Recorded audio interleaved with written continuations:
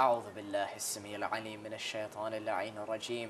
Bismillah ar-Rahman ar-Rahim. Our dearest viewers from across the globe, once again, Assalamu alaikum wa rahmatullah wa barakatuh, and welcome to our second discussion show here with His Eminence Sayid Moustafa Al Qazwini. Sayyidina, thank you for joining us once again. It's an honor to have such a guest on our show, and alhamdulillah, we are blessed with this privilege for today and inshallah one more evening. You may recall from our show yesterday that we were discussing the connection between Imam Hussein alayhi salam to those in the West, the impact of his message upon the culture, upon those who reside within that culture. And today we wish to take this one step further. We wish to delve into this a little bit more, however, focusing on the youth specifically, because this was something that cropped up in our previous discussion. So saying that, if I could begin with your permission, inshallah, by asking you with regard to the connection of the youth in the West to that brilliant man just behind us. Bismillah ar-Rahman ar-Rahim. Alhamdulillahi Rabbil Alameen. Wassalatu wassalamu ala Sayyidina Muhammadin wa ahli baytihi at-tayyibin at-tahirin. May the peace and the blessings of Allah subhanahu wa ta'ala be upon you and all the dear viewers. And also the peace of the Lord be upon Imam Hussein alayhi salatu wassalam. Assalamu alayka ya Aba Abdullah. وعلى أخيك أبي الفضل عباس بن أمير المؤمنين. And we are truly privileged to be so close to enjoy this inshallah physical as well as spiritual proximity to the two holy shrines in Karbala. The connection of the youth to Imam Hussein and his message and his cause was really reflected this year in a very outstanding and in a very tremendous way. We witnessed a surge in the number of the youth who came not only from inside Iraq, but from the rest of the Arab nations and Muslim countries, and also from Europe and North America. And one factor that helped really the youth to come was coinciding the Arba'een with the Christmas time and the New Year. So most of them, they were able to take some time and come to Karbala, and I spoke with many of them, and they experienced the walking from the march from Najaf to Karbala, and almost every single individual I spoke to, him or her, they said it was breathtaking experience. This was a very, very truly unique experience that we never thought of it before. We never experienced such a beautiful spiritual attachment and energy. And most importantly, they were describing the hospitality of the people along the road. They would tell us that people used to beg us to please join us for food, for lunch, for dinner, for coffee, for tea. And of course, this is part of the generosity of Imam Hussein alayhi salam. So, and I can see that the youth, especially in the West, are really embarking on a new trend, a new direction, a new chapter in their life, in their connection with Ahlul Bayt, and in particular with Imam Hussein. We did not see this trend before. If I would say maybe until 7-8 years ago, you did not see that much, passion. Really? Yes, you could not see. Even amongst the servants as well, like the khidmah? No. I'm talking about the youth in the West. Okay, yeah. Our youth in the West. You could not see that much passion, directed towards the ziyarah. Probably they would commemorate Ashura and Arba'een and other occasions. But I did not see anyone who said, I'd love to go to ziyarah. Very, very, very few. But nowadays, almost every single youth that you speak to in Canada, in America, in Europe, they say we are saving money. We are saving money. We could not make it this year. We will go next year. Even those who were able to make it this year, they are insisting that this is not enough for me. I'm going to get addicted to it, and I'm going to come in the next years. And this is, alhamdulillah, the blessings, the barakat, the rewards of Allah subhanahu wa ta'ala on the visitors and the pilgrims who receive the honor to come and enjoy this beautiful privilege visiting the shrine of Imam Hussein alayhi salatu wassalam. Sure, we're very fortunate, as you mentioned, the physical proximity and the spiritual proximity. And I think what you mentioned really ties quite beautifully into our title that we were discussing, which, well, connecting the youth to the master of the youth, one of the masters of the youth of paradise, of course, Abu Abdullah al-Hussein. And alhamdulillah, as you've mentioned, in the West, there is this increase. Even on social media, there's a whole buzz about hashtag Arba'een walk. Everyone's loving it, you know, picture after picture. I found this mawqif, they were giving this service, and it's quite stunning. But taking that back now, so those who haven't been able to come, or those of us that have, and we're now to return, unfortunately, or fortunately, depending on how we see it, to our homelands, how are we meant to connect to this message of Abu Abdullah? How are we meant to implement his message specifically into our detailed areas within our lives? I think there are two dimensions that we have to focus on when we go back to our homes and our countries and back to Europe and North America. One is to be able to maintain this spirit of religiosity that we attained here and we created here. And the end of the ziyarah does not mean that it's the end of the connection. As I mentioned previously, ziyarah gives a boost, a moral, spiritual boost and energy, vaccination for the rest of the year. So we have to maintain this spirit. I know many people, when they come to the ziyarah, they maintain their 5 daily prayers on time, Salatul Layl, Tahajjud, Quranic recitation, dua, charity, act of goodness, act of kindness. But sometimes they think if they go back home, back to business, you know, they would curtail on these activities. That should not be the case. This is the beginning, this is the jump start. They have to continue on this spirit. The second dimension is that it's not enough for us to connect with Ahlul Bayt and to exercise our religiosity. We have to convey this message to the people who live around us. Some of them are Muslims, some of them are non-Muslims, some of them are relatives, some of them are friends, community members, strangers. In any capacity we can. Of course, we are not going to the non-Muslims and speaking to him the same way we speak to the Muslims. Yeah. But again, they're going to ask us. Some of us are students, some of us are, you know, businessmen, some of us are neighbors, friends. So we go back and people are going to ask us about the experience. Where did you go? How did you spend New Year's Eve, Christmas, you know, vacation? So we have to tell them, and I have seen in the West, when I explain to them Ashura and Arba'een and, you know, these processions and events and mawakib and occasions, they really get very excited about it. And they understand it. The Western mentality connects to the spirit of Imam Hussein. The Western mentality, because it is somehow a healthy one, still healthy one, objective one, and always searches for the truth and the reality, so it's easier for them to connect with the message and the spirit of Imam Hussein. So they understand it, and in most cases they say, wow, really? This is a great man. Tell me more about him. And in many cases, I've had some non-Muslim friends. They were non-Muslims. Actually, I had a friend who was half Catholic and half Jewish. And one time he told me, Imam Qazwini, I really want you, next time when you go to Iraq, to Karbala, I want you to take me with you. I said, why? He said, because I read about Imam Hussein. I made a research about him. And I fall in love with him. I fall in love with him. And I really want you to take me when you go to visit.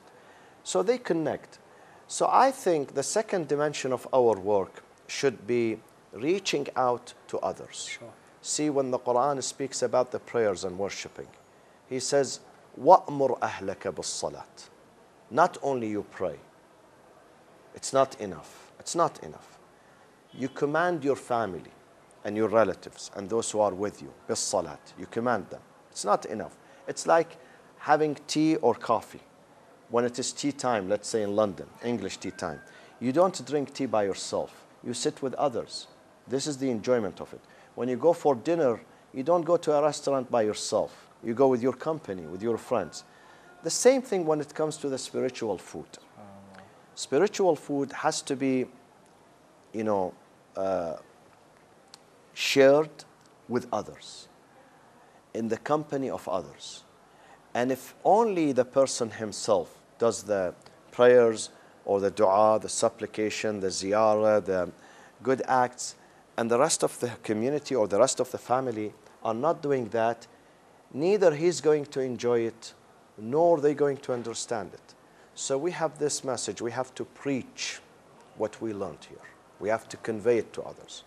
We have to tell them about it. And also we have to encourage them and ask them to come, to come with us. It's good that if you come this year and I come next year, at least we can bring 3 more friends, 5 more friends. We spread the word and Allah will send it to them. The invitation comes from Allah subhanahu wa ta'ala.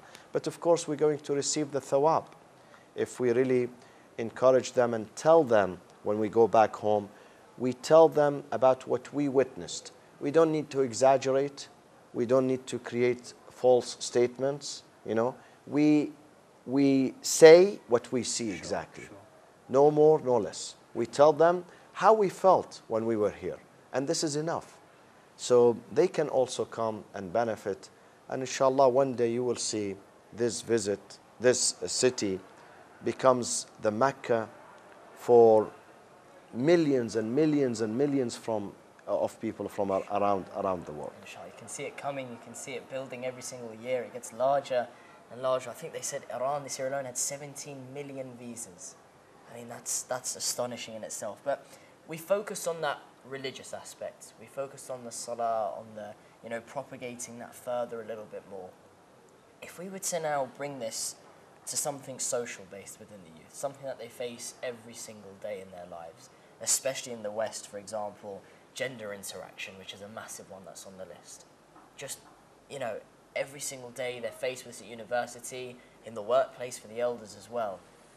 How can we use Imam's message to assist us with the challenges that we face there? Yes, Imam Hussein's message also can give us a guide.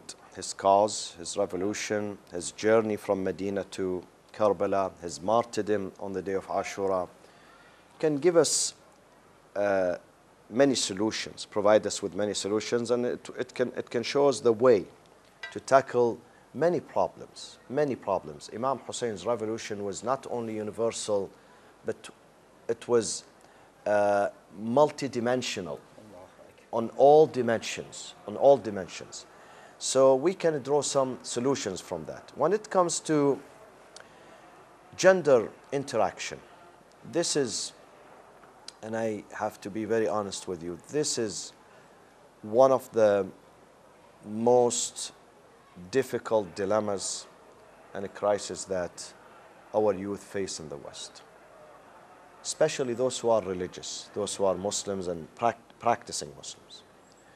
Because in their homes, in the Imam Bargah, in the Husseiniya, in the mosque, in the Islamic center, they tell them there is total segregation. This is men's section, this is women's section. You don't see each other, you don't interact, you don't speak to each other. But once they leave, while they are in the parking lot outside, you know, they mingle with each other.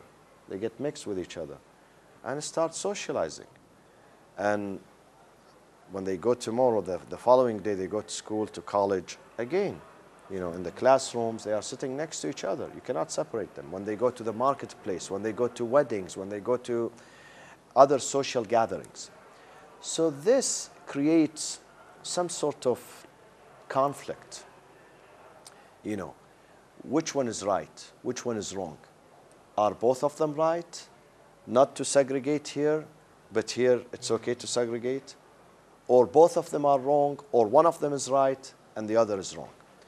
And they come to us with many questions. And this is really something, since I lived in the West about 25 years ago, I've been asked this question by thousands and thousands. Every city I go to, every state, every country in Europe, in America, in North America, this is the main question that we get asked, that what is the right thing?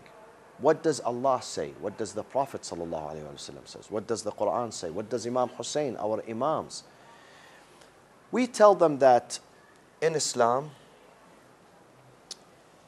gender interaction neither based on absolute segregation nor absolute mixing. No extremes. Those are both extremes. Certain cases, you have to segregate. Yeah. It is more appropriate for you to segregate. But in other cases, you cannot segregate. It would be hurtful and harmful. Sometimes segregation is beneficiary. It's good for the society, for the individuals. And sometimes it does not work. It backfires, actually. Not only does not work, it really backfires. And it depends on many elements. It depends on where you live. Where you live. If you ask me about the Middle East here, I'm a pro-segregation. But if you ask me about Europe and America, I'm not that pro-segregation. Also, it depends on the audience. Is the audience mature or not mature?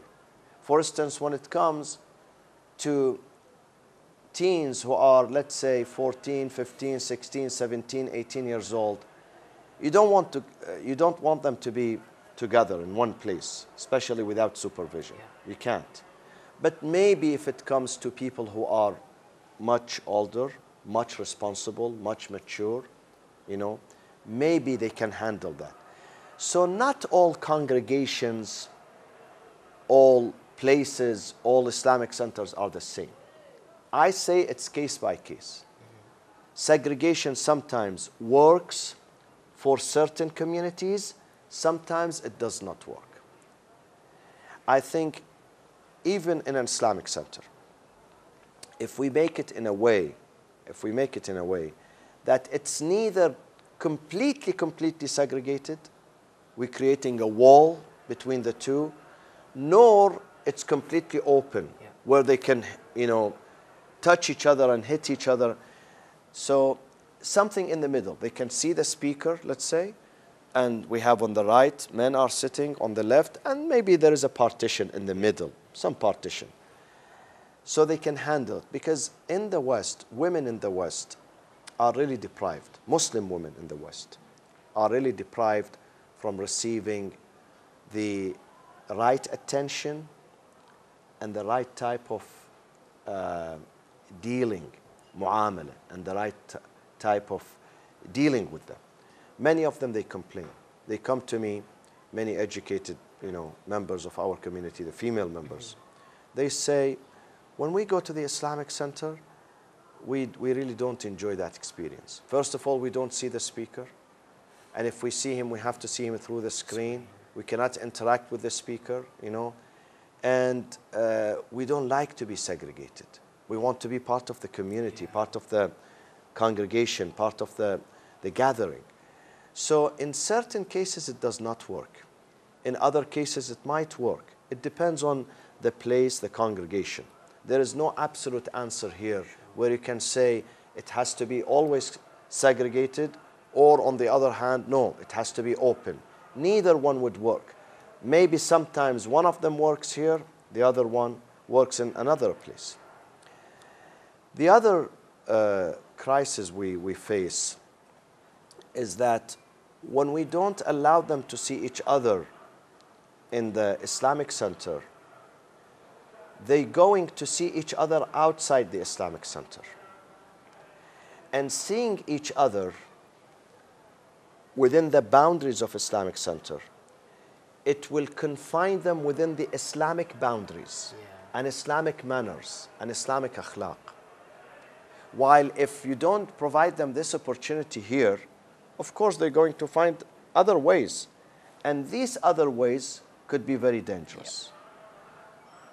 If they go outside and start interacting with each other outside, let's say in a wedding, in a party, birthday party, in even university, whatever, that would be more dangerous.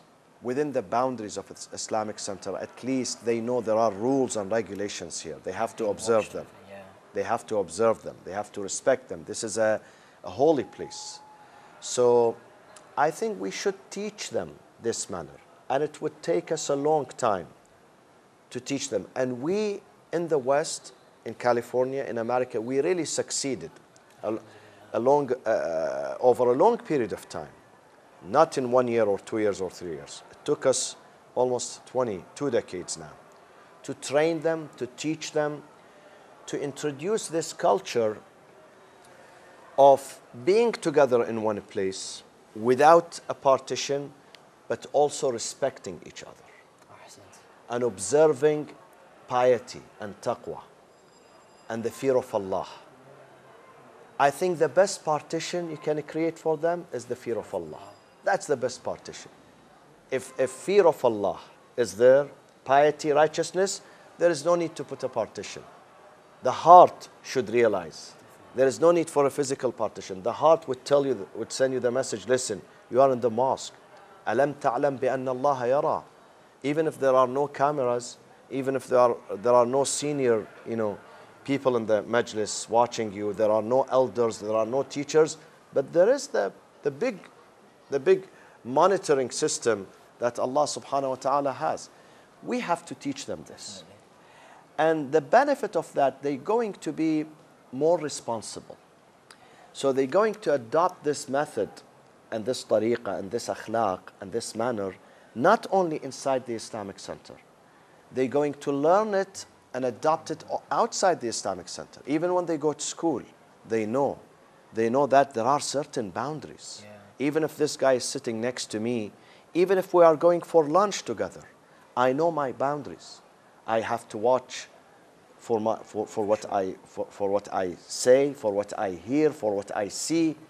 So if we teach them this, I think they're going to benefit from it, and we're really going to eliminate many of the problems and the challenges that they face in the West. I just wanted to grab your insight. I just wrote down 2 things here in that last bit that you said. The first part, this is from a personal experience back in the West. In science, when you get to about year 10, so about age 15, 16, when the public exams kick in, you're usually paired up. And you have to, usually the way that they did it in my school anyway, was you'd be boy, girl, and you'd have to conduct an experiment with the opposite gender, be it whatever, chemistry, whatever it may be. People then would say to me, what about those who have been, like we mentioned, secluded, they've never seen a girl in their life, but they've been completely halal the whole way to their whole life, and they've got to this point, and then they don't know how to react. So you've mentioned we build them up. We build them up inside the mosque, they instill the fear of Allah subhanahu wa ta'ala, and they should be fine. Then I would go on and I'd say, however, a social rapport is usually quite useful within a working relationship. A lot of historical studies and academic studies have proved that the working environment needs to have a social aspect to it too. And you mentioned about going out for lunch. To what extent can that social element be implemented with one who, let's say, does have that fear of Allah subhanahu wa ta'ala, he's gone through that training, or she's gone through that training? To what extent can they then have that social aspect going out for lunch as a group between the experiment or whatever? What would your take be on that? Here we have to differentiate between 2 cases. One case where those participants, let's say in that dinner, in that social gathering, lunch, whatever, are all Muslims and God-fearing. So they know how to handle it. They already know how to handle it.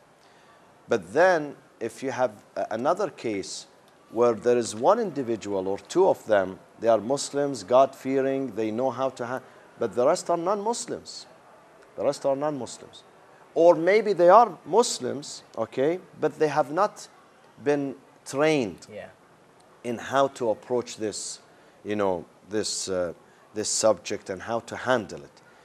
Then here we're going to have a crisis here. We're going to have a crisis. So I'm not advocating here that, well, let's go for lunch and I know myself, I'm strong in my belief, my faith is very strong, but you are strong, but the others are not strong. Yeah. This is like when they teach us driving, they say, listen, when you drive, you have to consider all those who drive, you know, as crazy people, mad people. So you have to be very watchful. Yeah. Do not depend on the other driver. You say he's seeing me. No. Imagine he's deaf, he's dumb, he's blind. He doesn't see you. You have to be careful. Take every precaution. Exactly. This is exactly what we have to do. When we go in an environment that mostly un-Islamic, even though, let's say I'm sure of myself, I have not done anything wrong, I know how to handle this situation, but the rest, they don't have that experience. The rest, so we cannot have one set of rule for all scenarios. I would say for each scenario, there is one set of rules.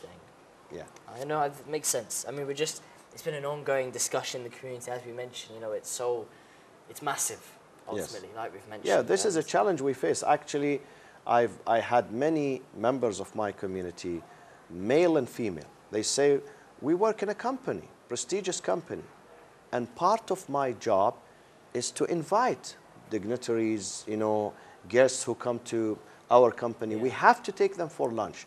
And one of the challenges is alcohol. Alcohol, he tells me, or she tells me, alcohol is part of the food. It comes with the food. There is no lunch, no dinner without alcohol. What shall I do in this case? I tell him, well, either don't go, send a representative. In one case, he said to me, I can't, you know, we have to organize lunch for them. I said, don't go yourself. I mean, try to bring an excuse. Say, I'm busy. I'm busy, I can't come, I can't make it. Send someone else. Send someone who's a Christian or let's say non-Muslim who can, this things for him is okay. But there is no, here there is no excuse. Here I cannot say, well, this is my business, this is my job, my position, my profit, my company, then I must go. Here we cannot compromise. On this issue, the issue of alcohol, we cannot compromise.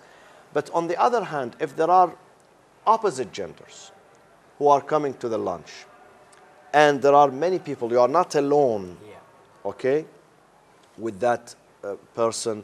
There are many others there, and alcohol is not there. The food, let's say, is halal. And the conversation, it's about business. It's about business. It's not about a private affairs or your private life and my. It's about business. Then in that case, it might work. Yeah. I know some people have mentioned in that example, move on inshallah swiftly, but just someone was mentioning an example like that, and there was a quick interference. Someone said, well, how about when you're talking about business, inevitably they'll get to a point where someone will say, oh, that's like what I did last weekend. And then you start going into the private, not the private affairs, but there's... I think the person should be very smart and intelligent enough to try to avoid these areas. Kind of, avoid going into these areas. For sure, yeah. for sure, inshallah. Okay, so I think we've gone into that issue quite well. I think if anything crops up, we'll definitely address it in future times. I wanted to stay on that message of using Imam Hussein to inspire those around us. Which part of Imam Hussein's story, not only himself, but of course his companions and his family, which part of the whole tragedy would you say would be the one that connects to the youth in the West the most? The one that we should perhaps place more emphasis on? Would it be the story of perhaps Ali and Al-Akbar or of Qasim? Which one would you say may have an extra impact? Yeah, absolutely both the stories of Ali al-Akbar and Al-Qasim alayhim as-salam, because both were young. Ali al-Akbar alayhi as-salam was maybe 27, 25. Qasim was, alayhi as-salam, was either 13 or 14 years old. And both pertain to the life of the youth in general and in the West in particular. Many of our youth, they ask, why God created me? What's the purpose of my creation? If I am going to die tomorrow, let's say, then why God created me in the first place? I am bored of my life. I don't know what to do, you know. And many of them, unfortunately, they think, you know, of committing suicide.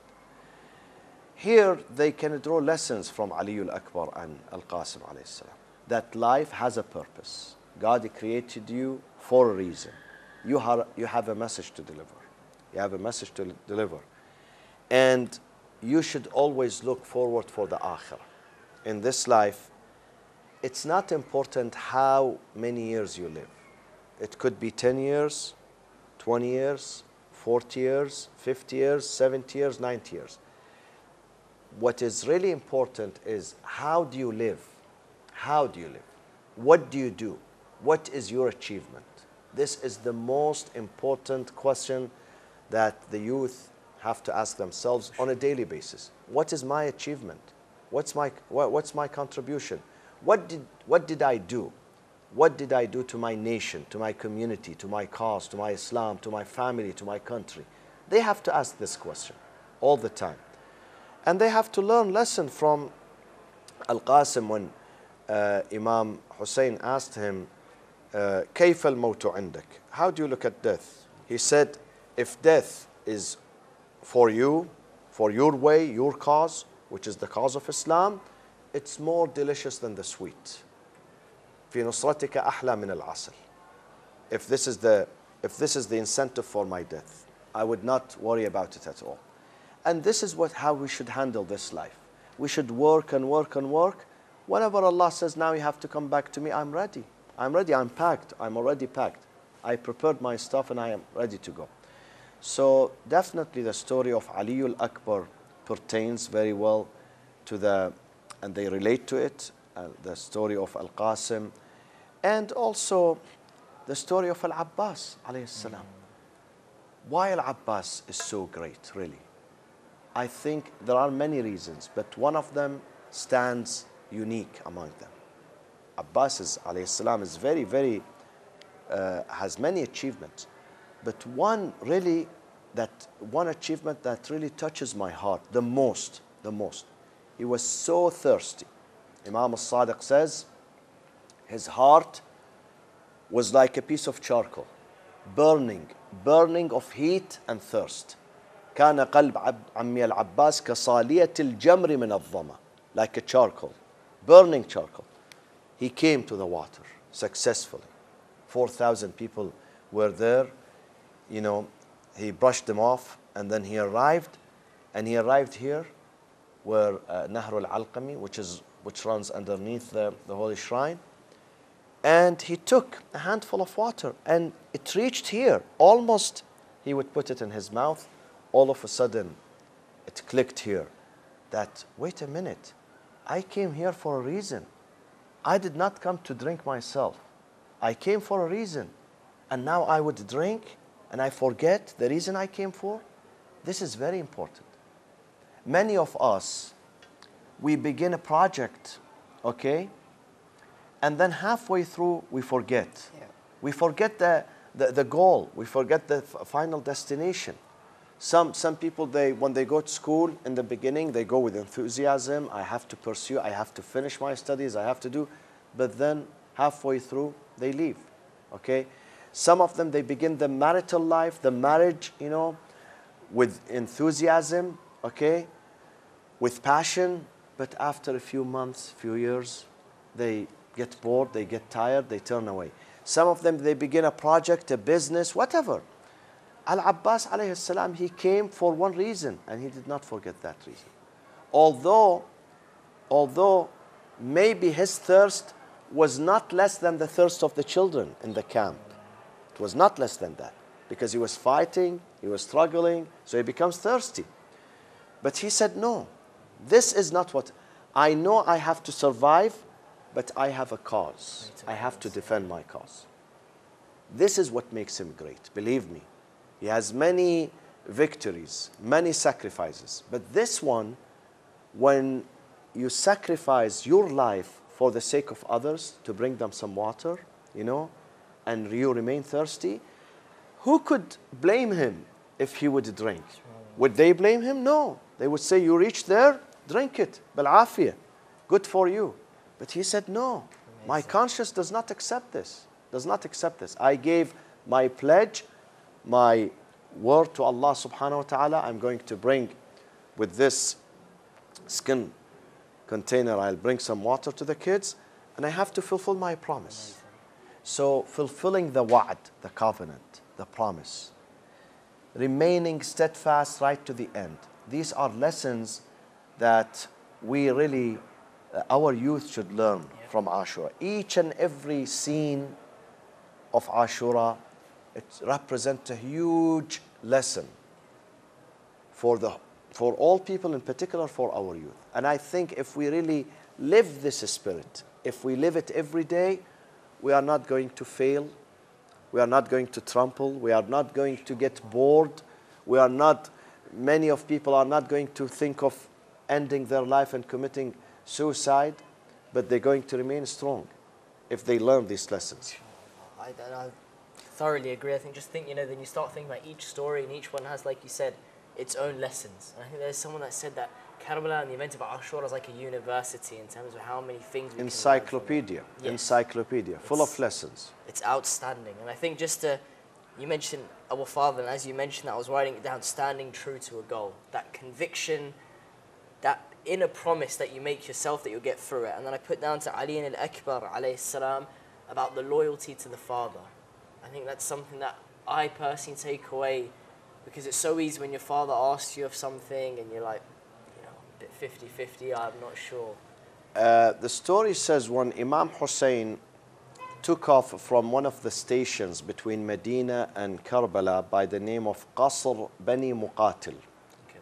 There were 38 stations where Imam Hussein had to take some rest from Medina all the way to Karbala.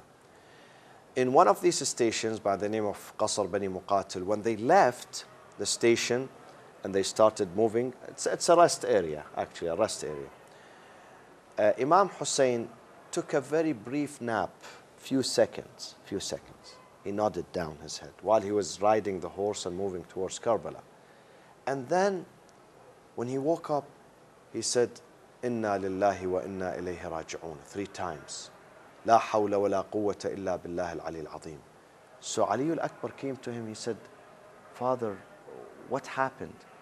He said, I just took a brief nap and I heard a voice saying that this caravan is moving and death is moving behind them.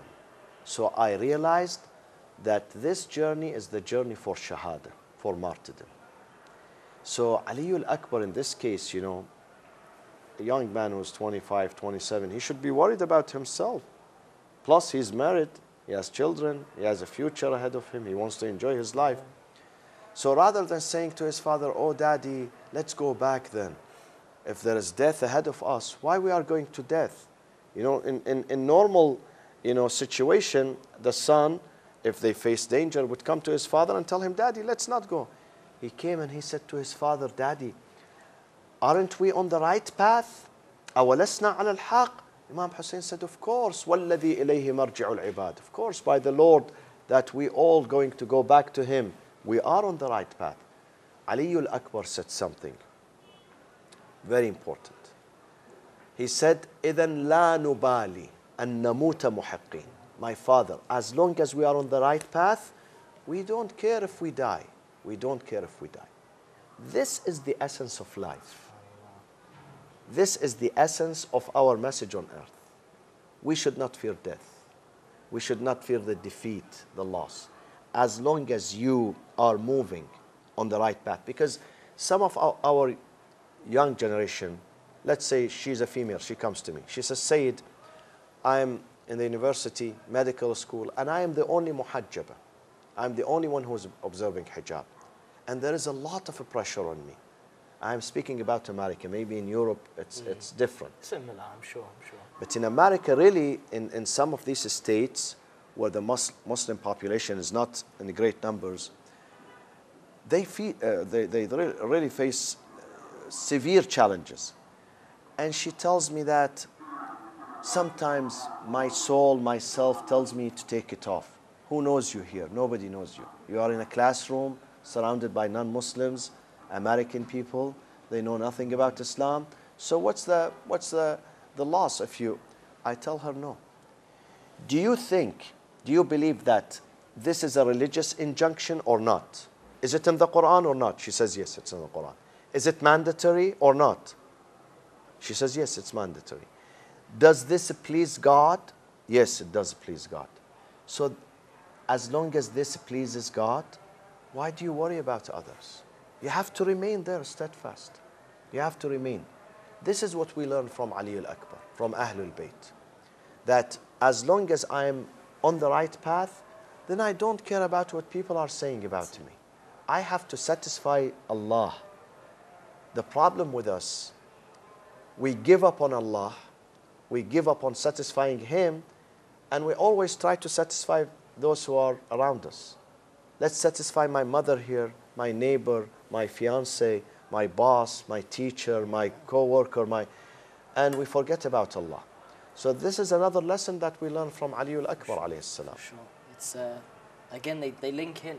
They link in. All these lessons link in. They contribute to that golden path that if we stay on it, we're secure. You know, we're secure. And we mentioned Hazrat Qasim alayhi salam. And I think we have a couple of minutes, Rain, literally a couple. So I think maybe we'll leave this one to tomorrow, but perhaps a brief mention about the various traditions that mention about Hazrat Qasim and potentially being of the marriageable age. And we mentioned before about the issues with the gender relation.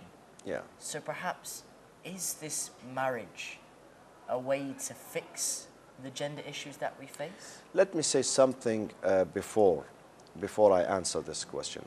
The riwayat, the stories, narrations about the marriage of Qasim are not that strong. Yeah.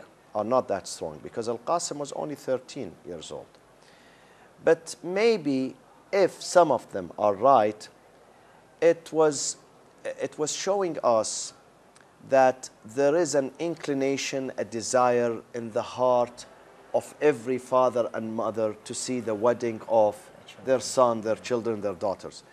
And the mother of Al-Qasim, Al-Ramla, since she was widowed after the poisoning of Imam Hassan alayhi salam, 10 years before Ashura, the day of Ashura, she had this desire. She had this dream in her heart. She wanted to see the wedding, the marriage of this young man.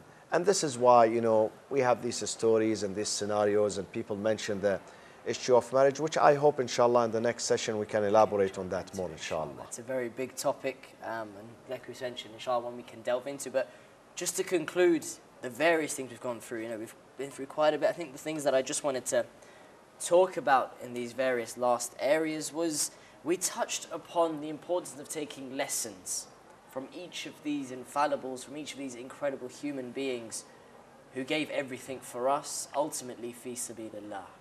A lesson from each that we can implement throughout our lives in every single obstacle and hurdle that we face, be it in university, be it in the workplace, or be it in school, wherever we are.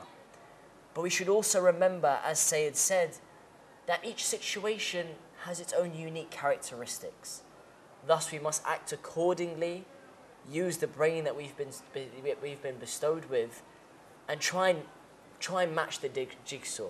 Use the examples, connect it with the scenario, and ultimately find that golden path towards the way of satisfying and pleasing Allah subhanahu wa ta'ala and nobody else. Just like Abu Fadl Abbas and Imam Hussein did so eloquently, and of course as did their holy family. And inshallah tomorrow we'll pick up on many of these Sayyidina. Once again, it's an honor. Thank you. Thank you very much for having us.